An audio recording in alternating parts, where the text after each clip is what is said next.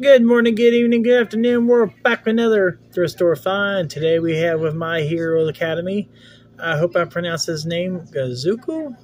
I believe. I think he might be a good guy because he's smiling and stuff like that. Those are good guys do that in these shows. Guys, he's a pretty cool action figure. His arms move. Pretty stiff like the other guys. His legs move. Don't bend though. His back in there. Look like he has a hoodie. I had never seen those legs go that way. I never seen these shows, so I don't really know. So let me know what you guys think about him. I like his hair. His hairstyle is pretty graphic. It's a McFarlane toy. His legs don't bend at all. It's a McFarlane toy. If you guys have one of these, comment down below.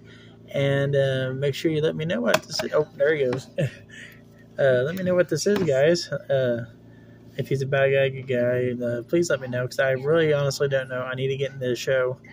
Alright guys, I'll see you guys in the next video. Bye-bye.